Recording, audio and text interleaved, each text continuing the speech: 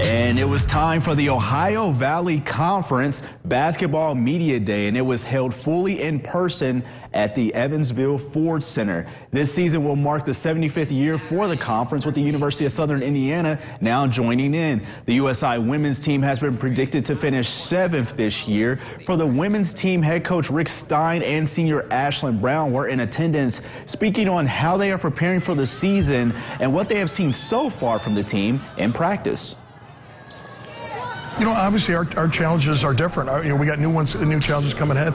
A lot of new places that we're going to see. A lot of new rivalries that are starting to form out there. Excited about what's going to happen here in a few weeks. We definitely just don't want to get complacent. That's something that we've kind of preached and talked about. Is just because we have so many people returning, we can't just be like, oh, continue from last year. So definitely wanted to keep improving and taking that step up as a whole team.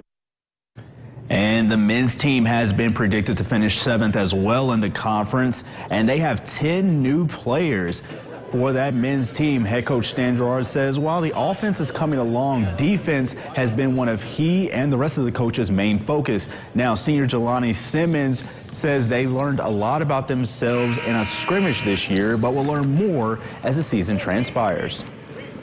Our goal as a coaching staff is to get our guys to start peaking late December, early January in preparation for championship season.